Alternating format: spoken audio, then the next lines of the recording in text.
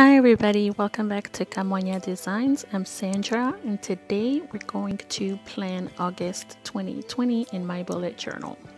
So I do use also this doodle planner from Amanda Richley that I'll link below, but for when I want to actually physically make my own, I'm going to show you in this old bullet journal my tools and my basic monthly plan layout.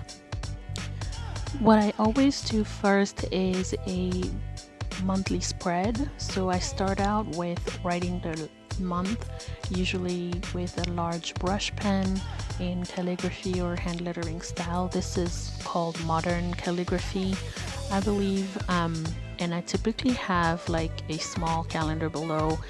I don't normally space out the days like this, but I just went with it because I started on the wrong place, so I just kept going. That's the thing about bullet journaling. It's very individual, it's very personal. Mistakes really don't matter. I mean, it's yours. You can make as many mistakes as you want, and there's always a way to kind of go with the flow and adjust if you make an error, so it's really not a big deal. On the left side of the monthly spread, I typically do a monthly quote or you know, something fun. Just it's practice for me, but it's also something to just kind of anchor my cover page. It's not necessary, but I'm just going to show you what I like to do.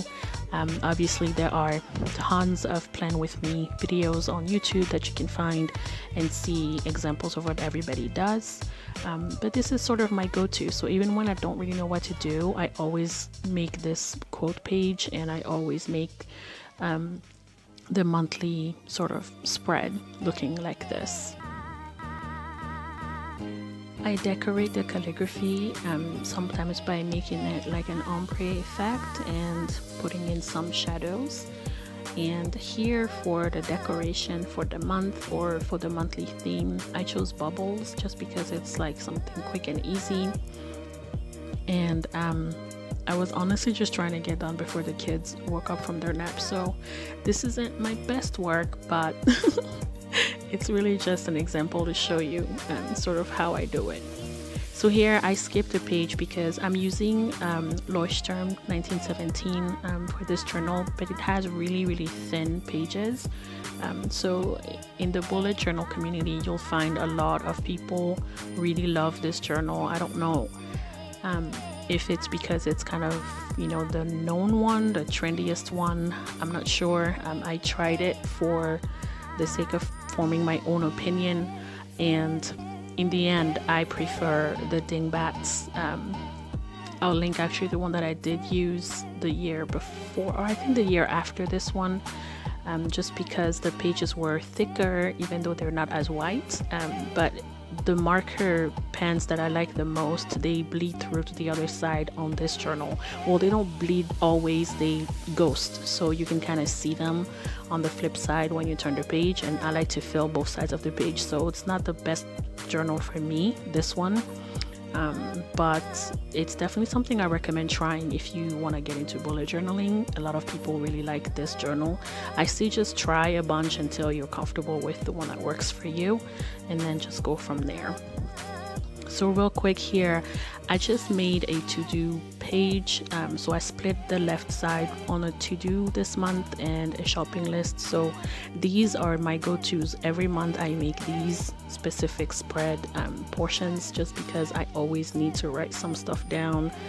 And sometimes if I'm just sitting working on my journal, I remember something, and this is the best place for me to write it in. And for my habit tracker, I'm not tracking a lot of habits this time around, but that's also because I'm already tracking them in my Doodle planner. But as an example, I can split the page in two as well for my trackers, but typically I'll have on my left page my habit trackers, and I'll usually have like 9 of those mini calendars, and I just counted the dot spaces to make it the number of days, and I shaped it in the same shape of this month. And then on the right I will have a mood tracker similar to this, but it will fill up the whole page. And for this I just drew 31 bubbles, and I put a little color legend at the bottom, and I will fill in each circle with the corresponding color based on how I felt on that day. And for the tracker, I am just highlighting the days where I was able to complete that habit, and I just mark them with the purple.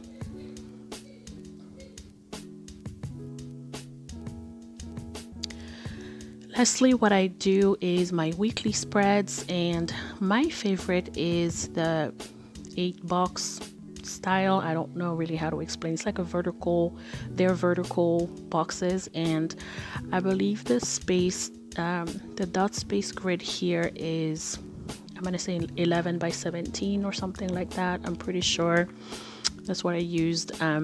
And I have one box for each day, and the last box is for extra notes, or if I had tasks that I wanted to write, or just little things I need to remember.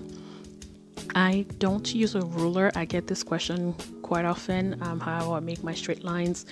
Honestly, it's just a trick that I learned from Amanda Richley. Again, you can tell I'm obsessed with her channel, but she does this as well. It's just when you pull the line towards you, so when you draw the line where the pen is coming towards you, it makes it a little easier to keep your hand steady. So I just marked my days and added a little bit of my decoration, and just letters for each day, and I wrote the date right next to each letter. So I started with August 3rd, so I'm sorry this is a little bit late. I normally would have posted this last week, but I will blame the kids for this time. And I forgot this page before, but I like to do this large calendar right after my monthly covered page. So for 2 reasons. I know it's like, okay, how many calendars do you need, Sandra? All the calendars. I need all the calendars, guys. That's just how my brain functions. No, so I normally make a really large one where I can write like big things. So I write birthdays, I write like important appointments. I'll just make a little note about them here. If I had a trip, I mark it on the main calendar, which is this big calendar here.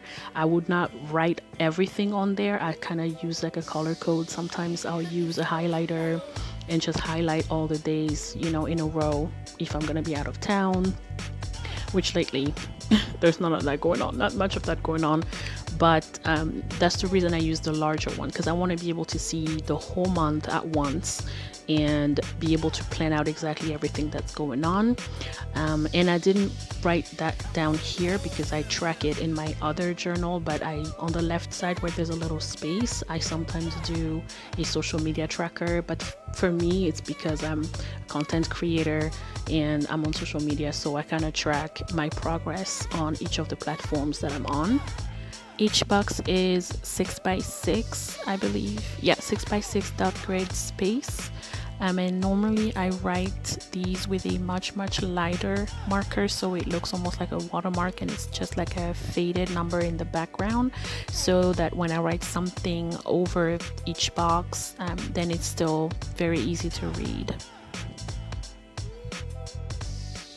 But for this one, that's pretty much it. I finished off with a few decorations on the calendar page, and then I'm gonna do a quick flip through of all the pages.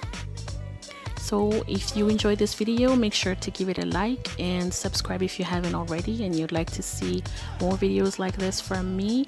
Leave me comments below for anything else you'd be interested in seeing, and I'll see you next time. Bye!